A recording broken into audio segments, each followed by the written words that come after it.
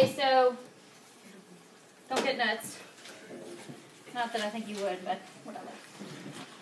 Okay, so we have. Let me sort of give you a play-by-play of what's going to be happening now. Okay, so today we're going to learn about naming and formula writing for acids, because they're a little bit different sort of a compound. We'll probably go ahead and do metallic bonding today, which is super quick. And then that's going to leave us to talk about covalent bonding and molecular substances and naming and formula writing for those. I won't be here tomorrow.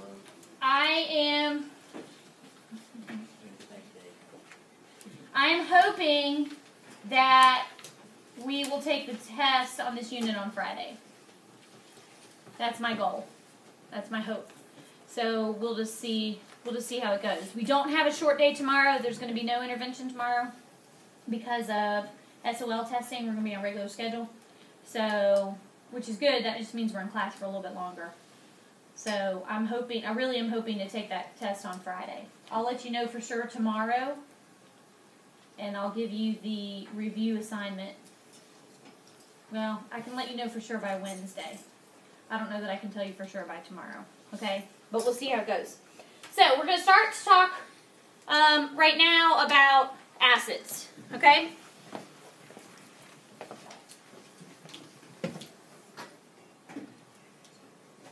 Now, we're going to get into a discussion about acids in terms of what is pH, how do acids and bases go together, all of that sort of thing. We're going to get into that later. All we have to do right now is I need to be sure that you guys understand what an acid is in terms of how to recognize it, how to name it, how to write the formula for it. Russell. Yes, ma'am. You have Summer Morris. Yes, ma'am. Could you send her to the office for a minute, please? Sure. So, anyway, so we've got to talk about how to name them, how to write formulas for them, etc. Okay?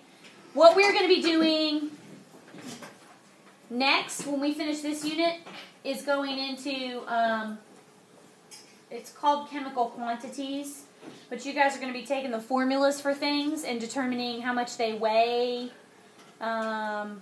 what percent of a particular compound is oxygen, what percent of it is potassium, or whatever. Okay? And we do lots of chemistry with acids. A lot of life chemistry happens because of acids. And so you guys have got to be able to identify them. And certainly name and formula write, which is really what we're doing in this unit. Okay? So, just the basics for now. Now, an acid is an ionic substance, which means we've got a positive going together with a negative. So they are ionic substances where hydrogen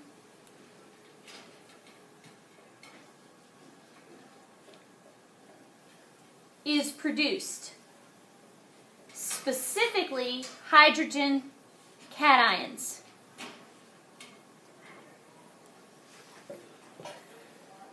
So we take these substances, if we mix them with water, the result of that, in part, is the release of hydrogen ions. Okay? That's what defines an acid. Now, we will get into acid and base chemistry right before the SOL test. And we'll talk a little bit more specific about how acids behave and what they do and that sort of thing.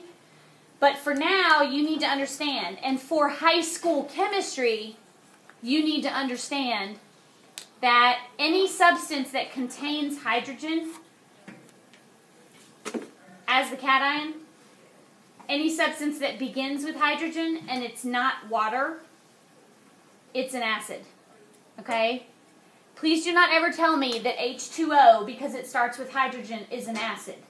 You know that it's water. Okay? Yes, it starts with hydrogen, but it's definitely not an acid. Okay? Now, if we have an acid and it contains hydrogen, and hydrogen is always the cation in these ionic substances, then what makes one acid different from another? The anion. So it's always something with a negative charge going together with hydrogen.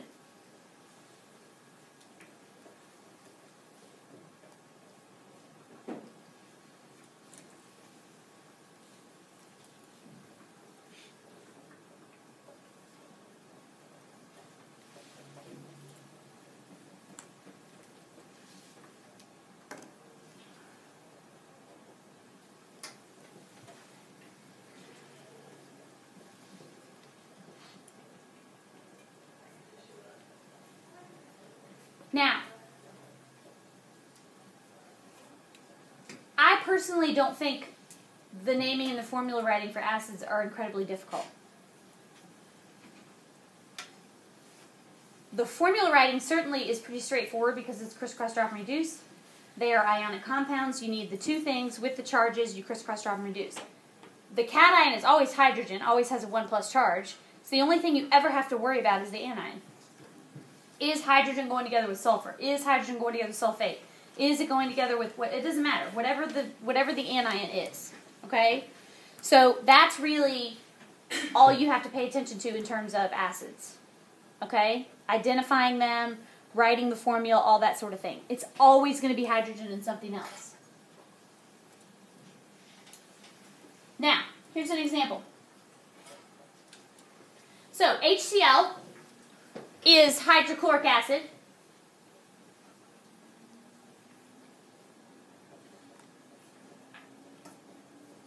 If you take HCl, which is in a solid form, and put it in water, you create hydrochloric acid.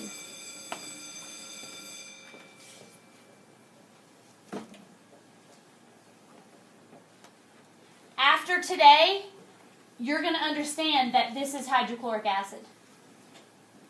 Prior to today, and right now, if you saw this, what would you call that? Hydrogen chloride. Hydrogen chloride. It's hydrogen, it's chlorine. Hydrogen has a 1 charge, chlorine has a 1 charge. They go together 1-to-1 ratio, HCl. Hydrogen chloride. Yes? Hydrogen chloride is a thing, meaning it is a compound. It's in solid form, it's in powder, crystalline form. You take it and combine it with water, and the result is hydrochloric acid.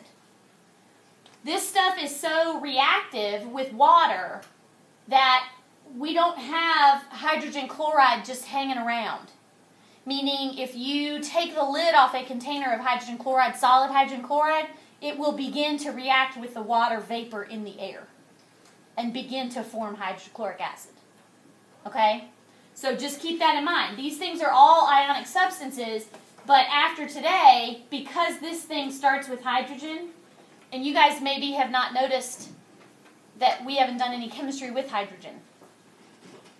We've been using all the other cations except hydrogen. We've had hydrogen in ammonium, but we haven't used hydrogen as a cation yet. Okay?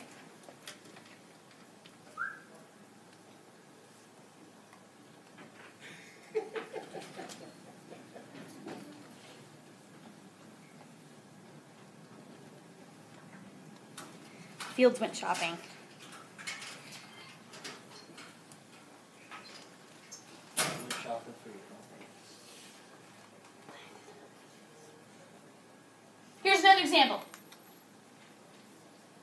This substance right here dissolves in water and forms hydrogen cations and nitrate anions. After today, you will know that this substance is called nitric acid. But right now, prior to learning that, what would you call this? Hydrogen nitrate. Yes?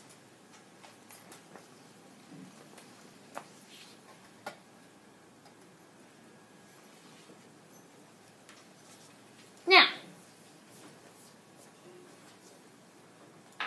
because most acids produce a characteristic anion when dissolved in water?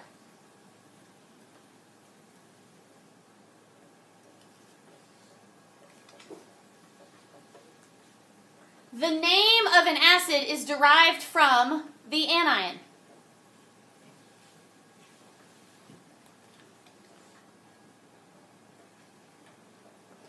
Because they all contain hydrogen, it doesn't help us, it doesn't tell us anything to be naming the hydrogen. And we don't. The word acid tells us that it's hydrogen. Because all acids contain hydrogen. So we get the name from the anion. We get the name from the thing that the hydrogen is going with.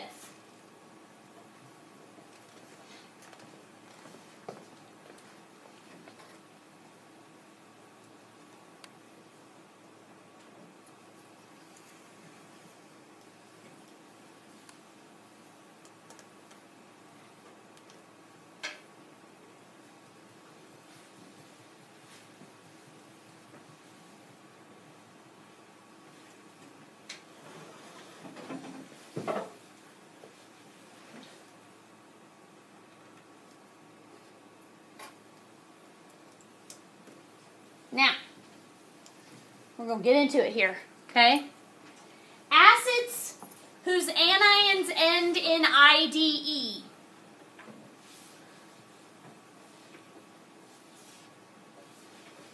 Acids whose anions end in IDE.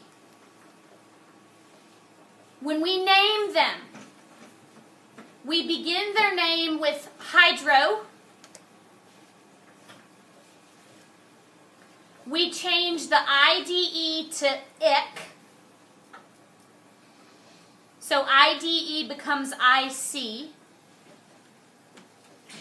And then we add the word acid onto the end. So hydro something ic acid. So again, this. You said to me that this was hydrogen chloride. Yes? So is that an acid whose anion ends in "ide"? Yes. Which means that we call this thing hydro. We keep the chlor, because that's what tells us what is in it. Instead of chloride, we say chloric, hydrochloric, and then we add acid to the end.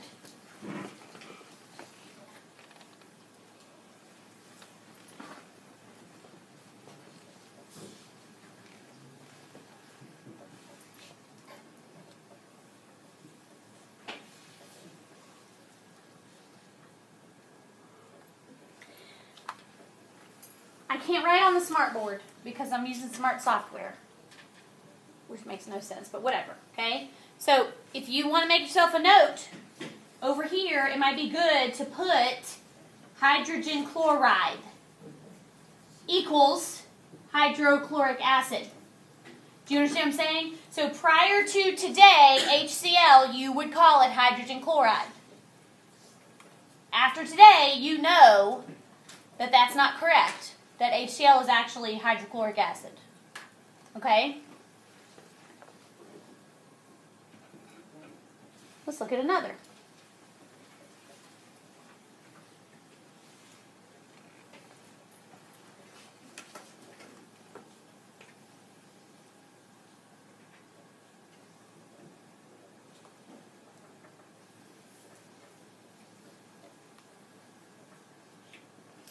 Prior to today, what would you call this? Hydrogen sulfide, correct? Hydrogen sulfide. IDE, I-D-E. Okay? After today, you know that if you're dealing with something that starts with H, and it's not water, it's an acid. Okay? So, we've got hydrogen going together with sulfur, which is just an element, which is an ide. So, hydrosulfuric acid. Now, notice that we added the UR back in there. So when we have sulfur and it becomes an anion, we call it sulfide. When we have sulfur and it is part of an acid, we add the back in there, sulfuric, as opposed to sulfic. Do you follow? Now, if you're practicing writing and you mess that up and you call it hydrosulfic acid, I would not mark it wrong initially. As long as you got the hydro in there, as long as you got all the rest of it in there. Okay?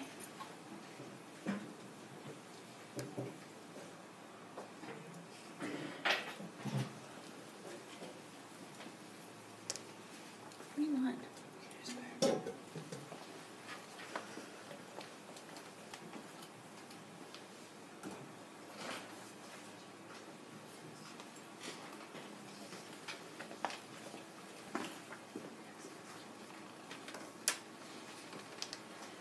Now, acids whose anions end in ate. Sulfate, nitrate, acetate, carbonate. Acids whose anions end in ate will not have hydro at the front.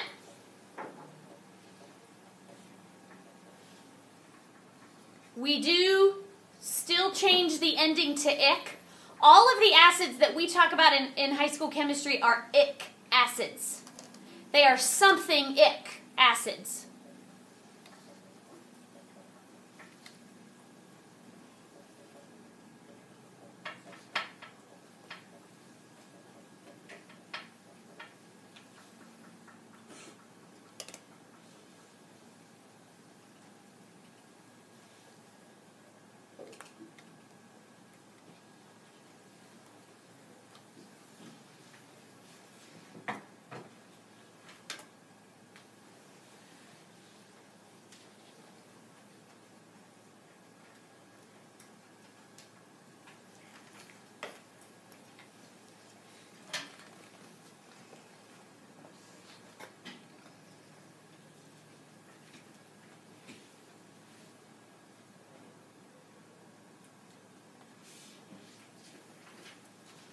Couple examples.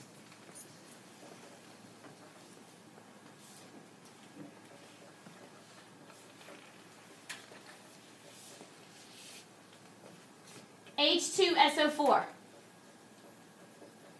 Prior to today, prior to learning that anything that started with hydrogen was an acid, what would you call this?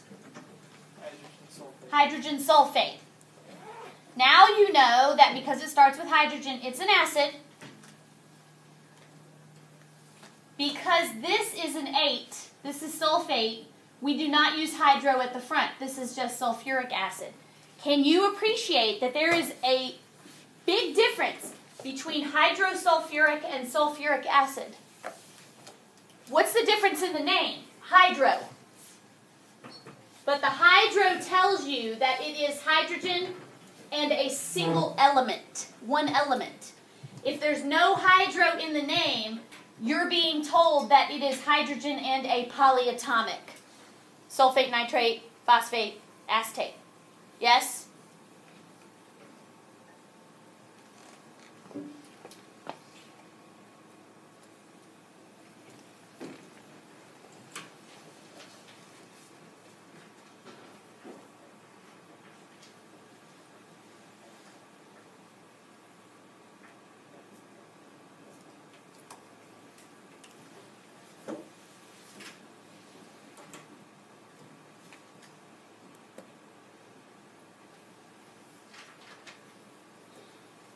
Now,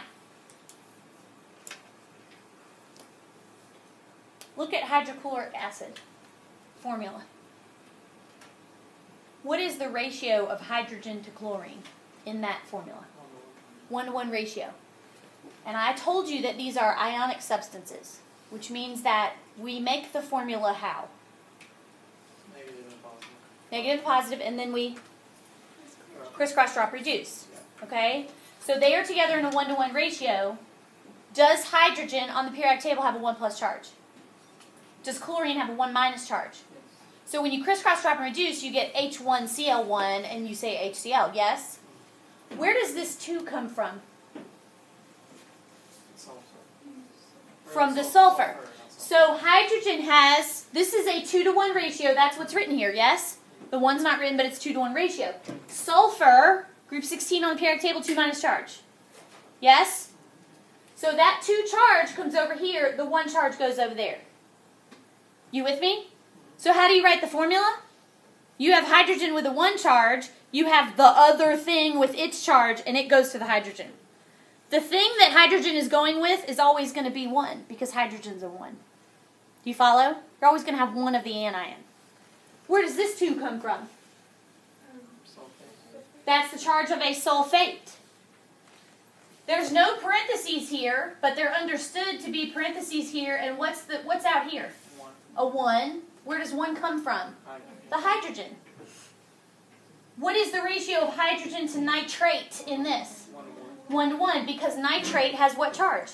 A -1. Are you with me? Okay?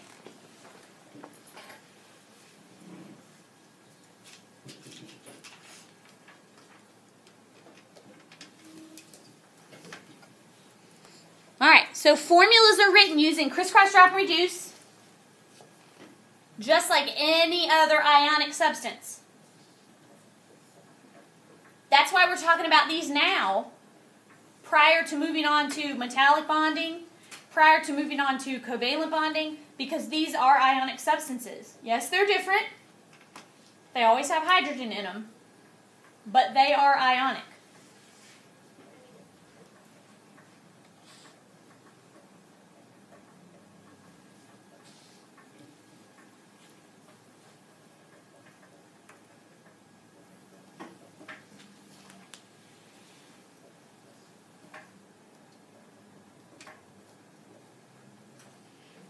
Now, think.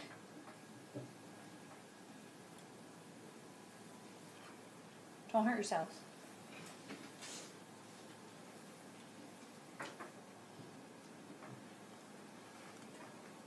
An acid is an ionic substance that when you add it to water, hydrogen ions are released because the acid contains hydrogen. So, is this statement true or false? Ionic substances, when added to water, are acidic.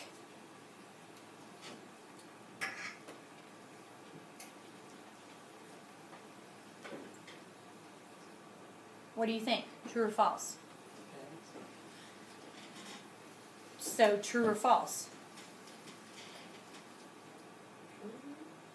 I'm hearing true. Anybody think false? I'm hearing false.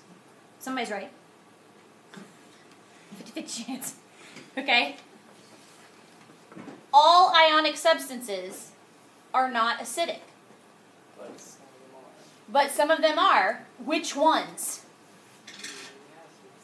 The acids, The acids, which ones? Be more specific. ones with hydrogen.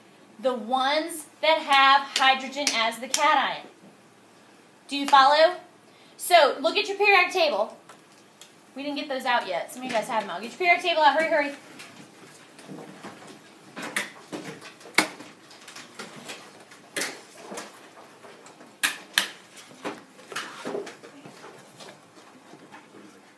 Potassium sulfide. Potassium sulfide. Is that an ionic substance? Is that something from the left with something from the right on the periodic table? Yes. Yes, that makes it ionic. If I put potassium sulfide in water, will it make an acid? No. No, because to be an acid, I must have created hydrogen ions, yes? And those, here's a news flash for you, those hydrogen ions don't come from the water. The water stays together, the H2Os stay together. The hydrogen ions must be released from the thing going in the water. Do you follow? Now, let me ask you this. Think, think, think. One of the characteristics of ionic substances is that when we add them to water,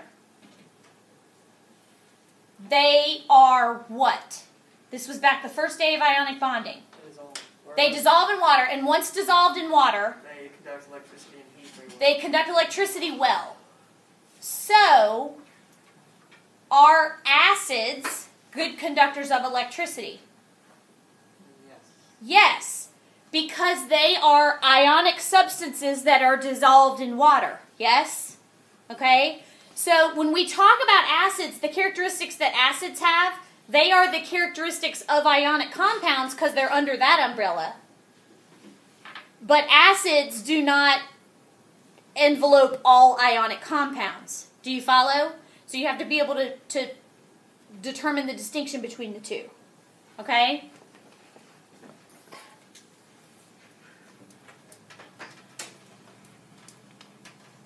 Now, we're going to practice naming and formula writing here in just a sec, okay? Remember, always, when you're dealing with an acid, the cation is hydrogen and has a 1+ charge.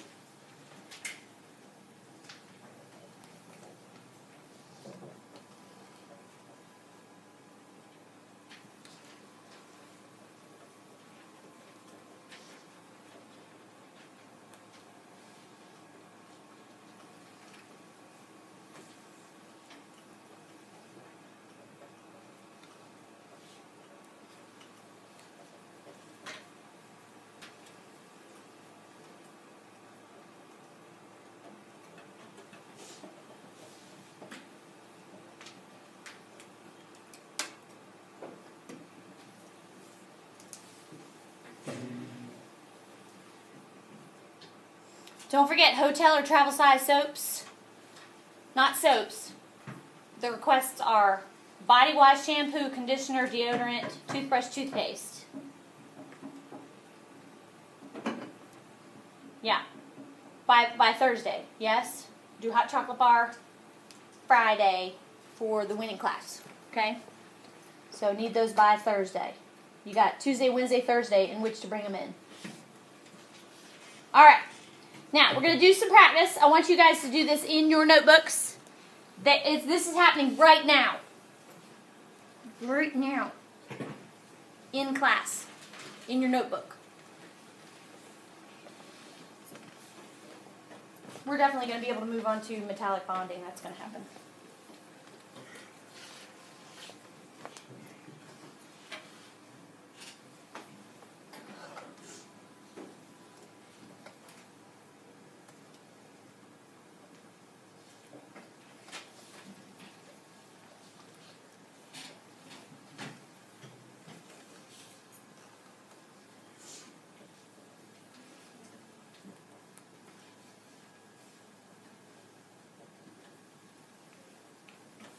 This is sort of our usual, what we do all the time. If I give you the name, you write the formula. If I give you the formula, you write the name.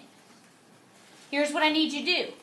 Go through the notes that we just took and reason your way through these. I will help you. I will help you, but I'm not going to hold your hand. We are at the point in the semester where the training wheels have to come off and stay off.